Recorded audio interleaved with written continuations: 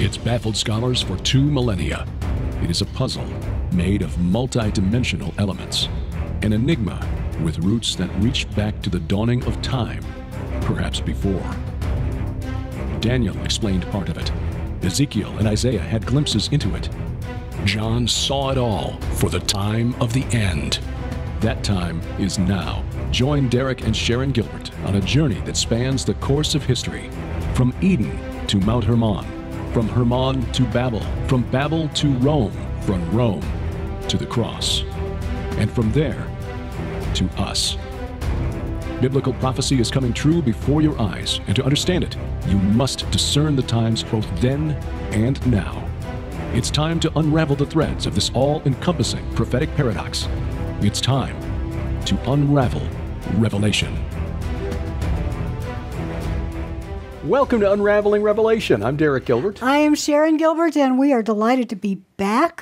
We've had a wonderful break of a few weeks, and we want to thank Doug Hemp and Douglas Woodward, who filled in for us with an interview with Derek for the last few weeks. Those were some fascinating takes on end times prophecy. We plan to do more of those interviews in the months ahead as we want to bring in other viewpoints. Whole list of people that we want to get on and ask their opinions. So if there's someone in particular you would like for us to interview, please send us an email. Absolutely. You can find contact information at our website. You can go to unravelingrevelation.tv or gilberthouse.org, which is really our hub. Go to gilberthouse.org because everything we do can be found right there, and that even includes some of our blogs.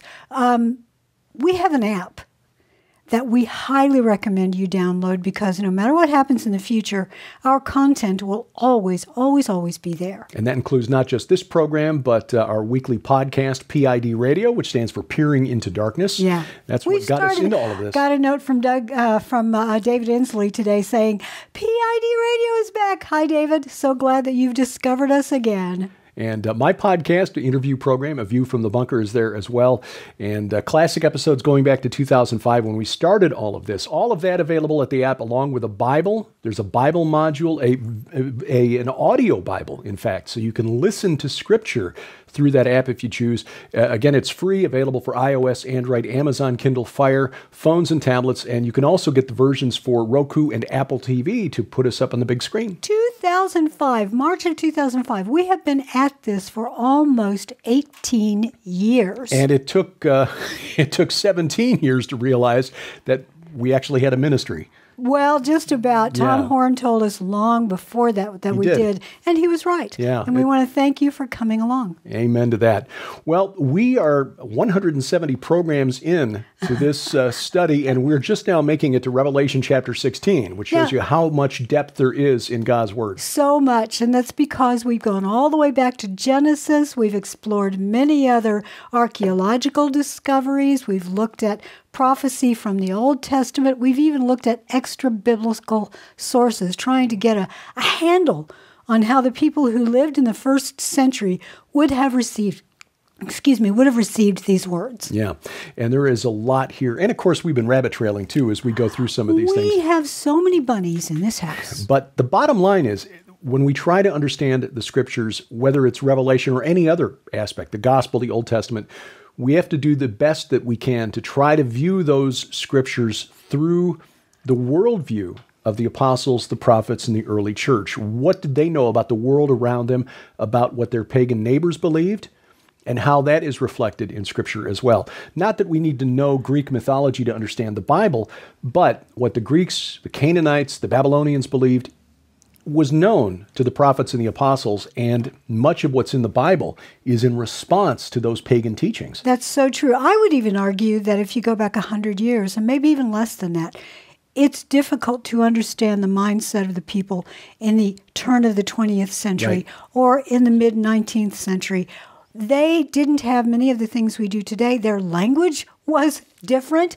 We have completely revised the English language in the last 150 years. Especially when you go back and look, say, 400 years at the most popular of the modern English language Bible translations, the King James translation, and how difficult some of those sections can be. Yeah, that gives really us an example of how language and culture has changed over the last 4 centuries. Now multiply that by 5, and then we're back into the days of the apostles.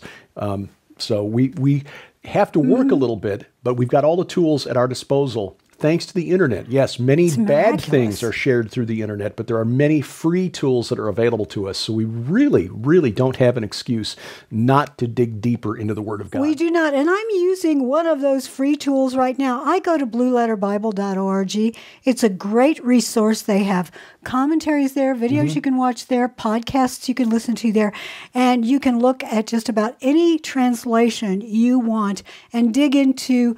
You can start with Strong's.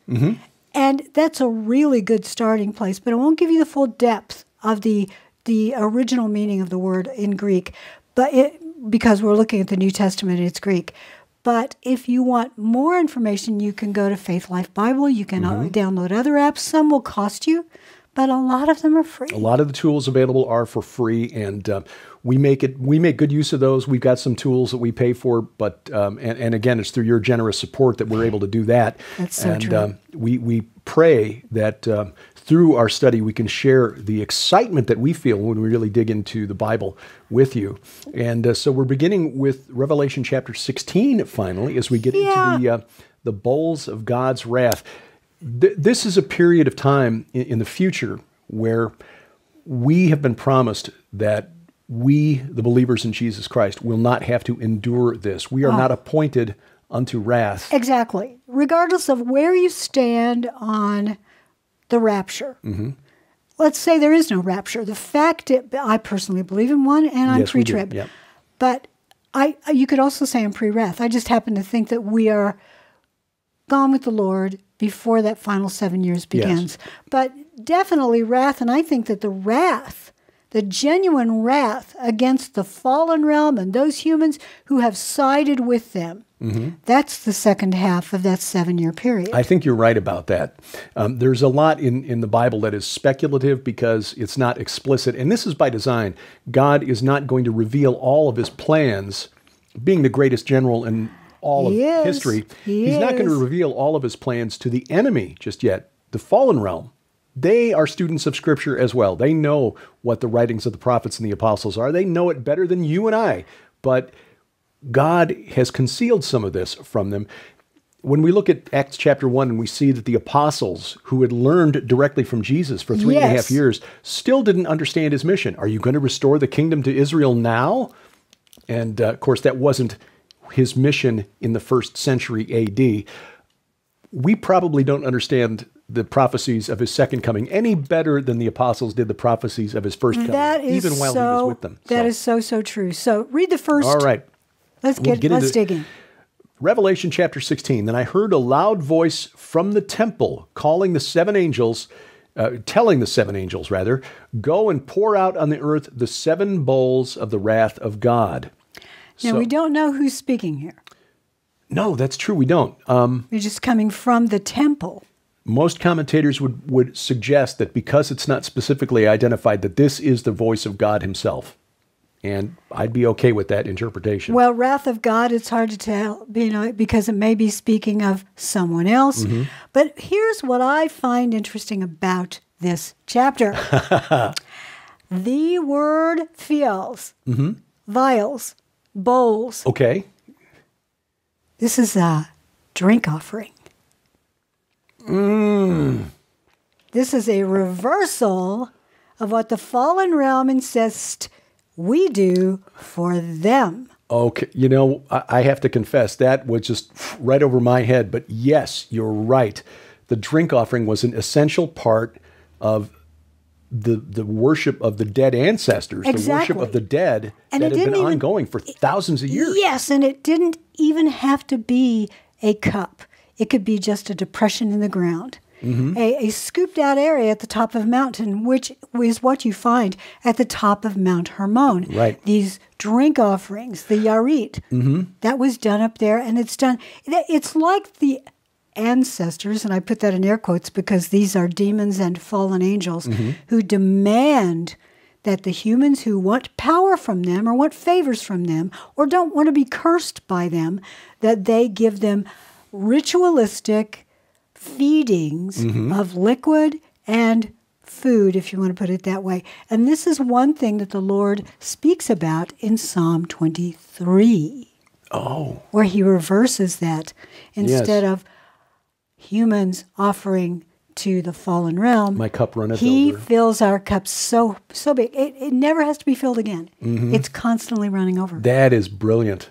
And you're right. And there's so many of these funerary monuments in the ancient world, like dolmens, where we find depressions, cup-shaped depressions in these called monuments. Cup marks. Right, which scholars are still trying to figure out what probably for a drink offering of some sort. But we also see many of those funerary monuments for the kings of the Amorites and the Canaanites, the Phoenicians. Yeah, ancestors that are supposedly deified now. Right.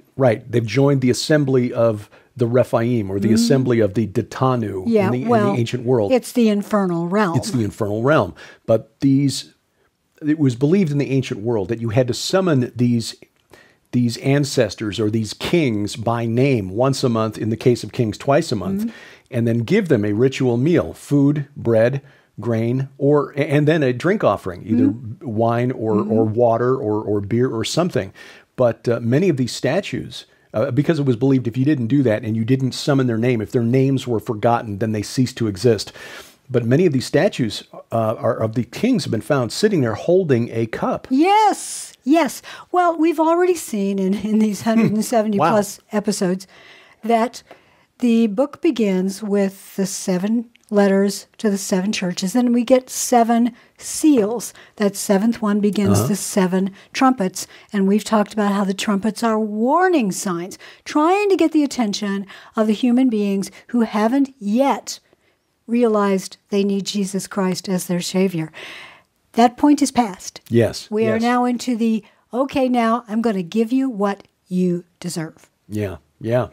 And in doing it in a way that reverses these pagan rituals. Yes. Wow. Revelation 16:1 again. Then I heard a loud voice from the temple telling the 7 angels, go and pour out on the earth the 7 bowls of the wrath of God. So the first angel went and poured out his bowl on the earth, and harmful and painful sores came upon the people who bore the mark of the beast and worshipped his image. Now, this is an interesting passage because these sores, they've been interpreted as the result of plagues. They've been interpreted as the result of some sort of nuclear fallout, some other biological weapon that's been released. That could all be true. But one of the things that you plead with the ancestors in these cup rituals, these sort of summoning the dead, is to be protected from disease. And if you are feeling unwell, then you ask them to make you better. In fact, the Asclepion is one of the places. Asclepius was a son of Apollo, and so he had this healing ability. This is where we get the caduceus.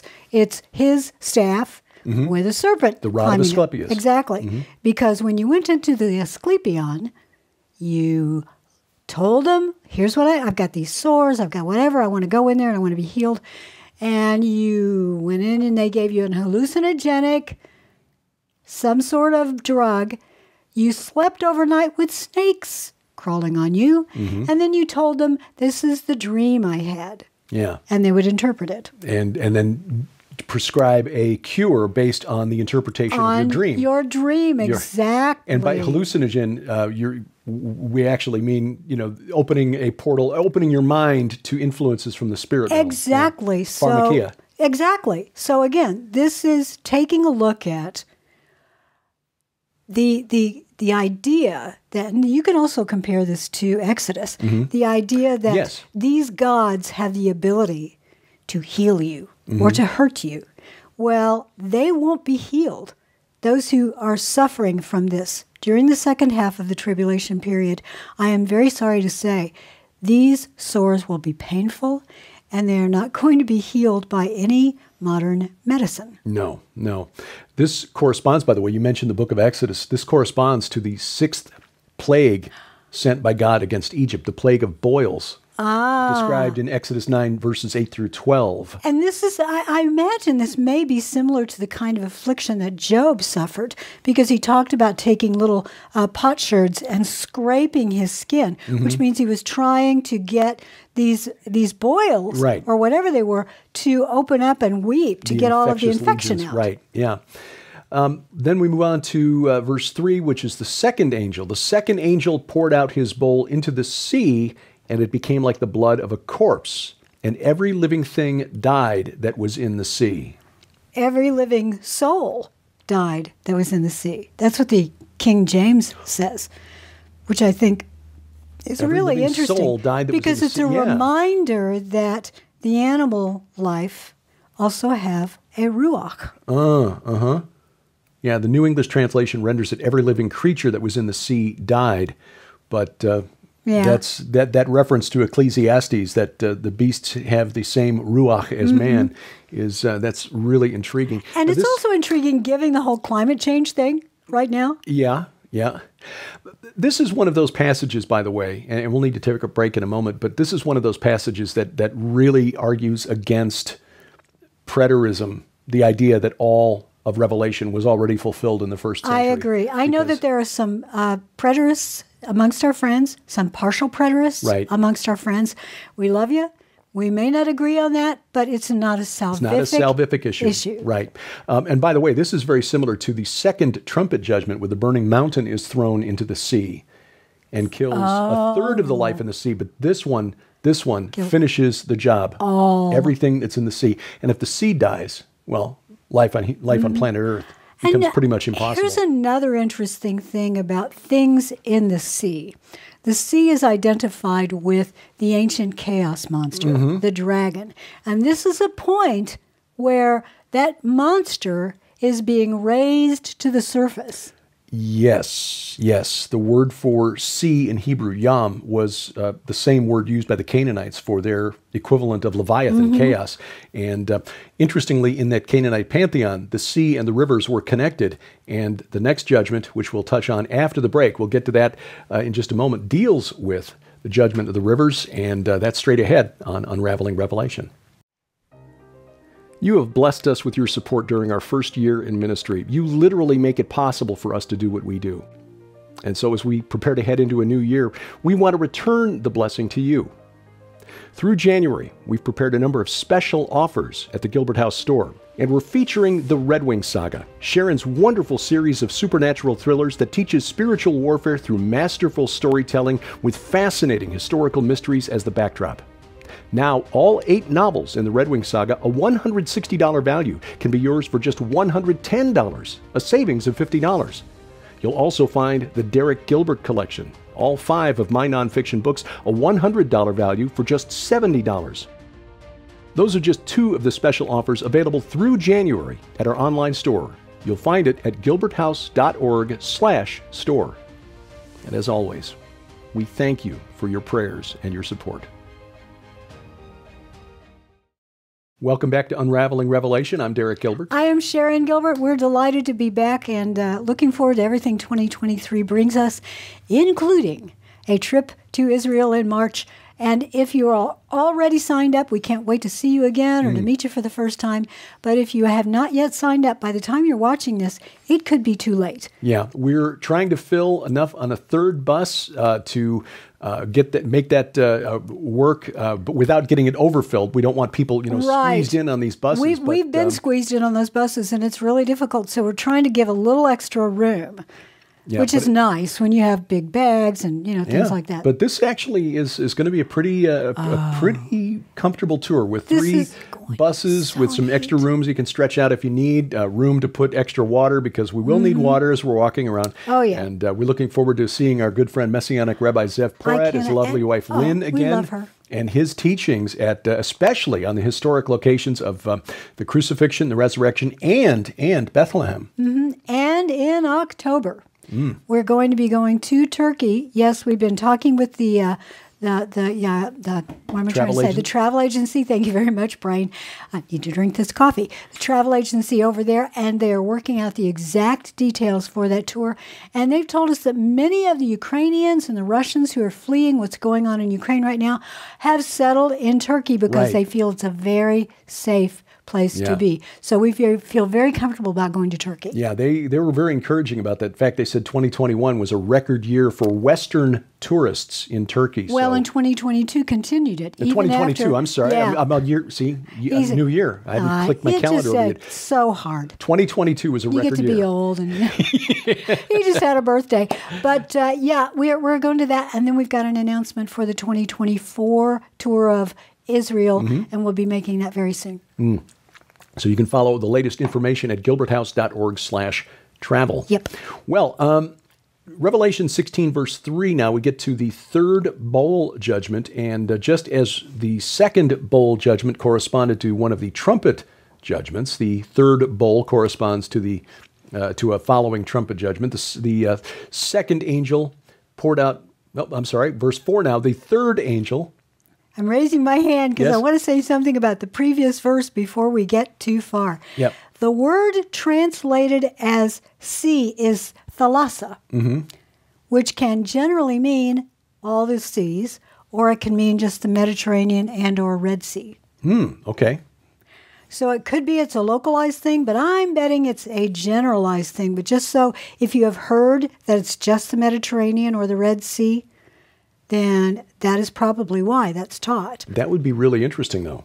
I know, specifically because that's where it is. And again, the Mediterranean Sea is bordering Anatolia, Asia Minor, which is where those 7 churches are. And the beast emerging from the sea in Revelation 13, given that there's a mountain in what is now Turkey on the Mediterranean coast that was sacred to Baal, Satan, in the ancient world.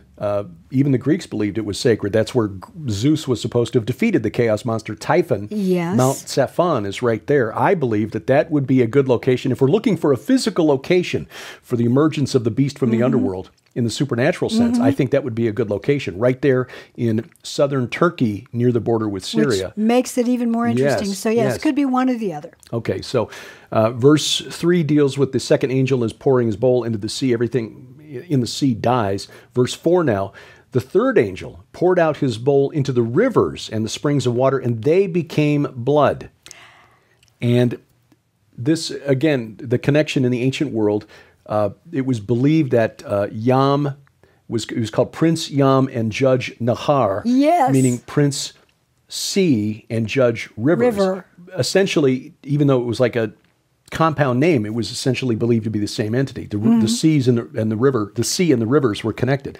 Well, even in the time, I write the Red Wing Saga in the 19th century, and even in the 19th century, there are records indicating that there was a belief that the rivers around England, especially that area around London, and there were quite a number of rivers, it isn't just the Thames, they all had their individual gods. That was not an uncommon thing in the ancient world. No, and the Romans, when they came through, they believed it. The ancient tribes of that area, even in the United States, the American Indians, they believed that the rivers had their own gods. So this is, again, the Lord is aiming these things directly at the fallen realm. Sadly, humans are in the way because many humans by this time have said, I am going with the fallen realm, and their opportunity for salvation has been closed.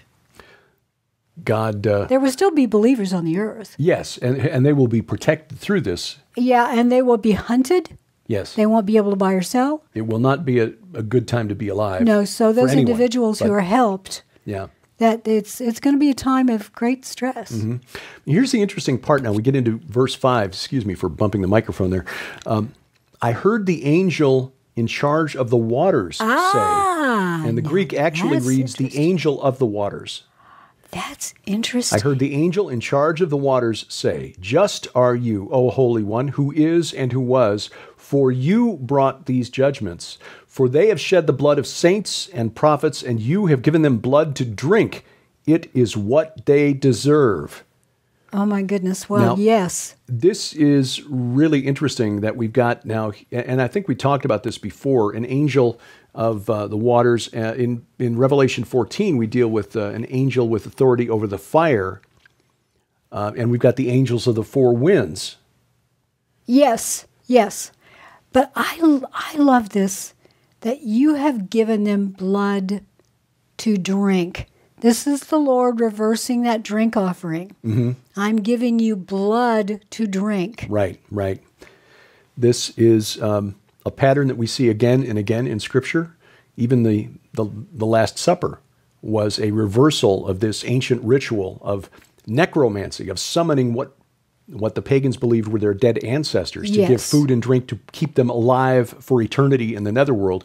Jesus offering at the Last Supper his body and his blood, symbolically through the water and through the bread and the wine, to keep us alive for all of eternity. In this word that is translated, "you are not worthy," it refers to being weighed in the balance. In which verse are we talking about? The one that was giving you blood to drink because you are not worthy. What you deserve. Okay, you giving them, it is what they deserve. Yes. Yeah. Well, this says, and I'm looking at the KJV intentionally. Mm-hmm. For they have shed the blood of saints and prophets, and thou hast given them blood to drink. Okay, for they are worthy. Yeah, that's again, that's where archaic English probably had a different meaning. This is what you deserve. This is what you deserve. You have been weighed, you have been judged. And again, this is really interesting because Judge Nahar. Yeah, yes. The Lord, once again, turning everything that the fallen realm do on its head. And verse 7 here, and I think we'll conclude with the first three bowl judgments this week. And I heard the altar saying... Has that always been there? Heard the altar saying? I know. Again, is this the altar itself, or those, the souls beneath the altar who've been crying out, "How long, O Lord?" Good question. And I heard the altar saying, "Yes, Lord God the Almighty, true and just are your judgments." The word translated altar, the thuseasteon, actually refers to an altar for the slaying and burning of victims.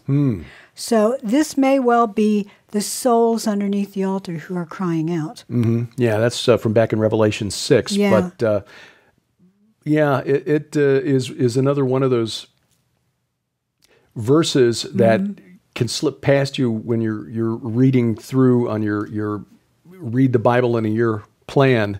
Until you're reading through I've done that. Yeah, the altar says, wait a minute, the altar? Yeah. But reading it all in context and going back to Revelation 6, there are those who have been martyred for their faith in God. And we argue and we believe that this goes all the way back to the prophets of the Old Testament, calling out, "How long, O Lord?" Mm-hmm. But we will pick up with the final 4, 5, 6, 7, the final 4 bowl judgments next week. Thank you for watching. This is Unraveling Revelation. Unraveling Revelation is a viewer-supported outreach of Gilbert House Ministries. Follow us online at unravelingrevelation.tv and gilberthouse.org. That's where you'll find our weekly Bible study, the Gilbert House Fellowship. Join us as we study the Bible every week, verse by verse, in chronological order. We'd love to hear from you. Contact us through our websites or drop us a line at P.O. Box 78, Crane, Missouri, 65633.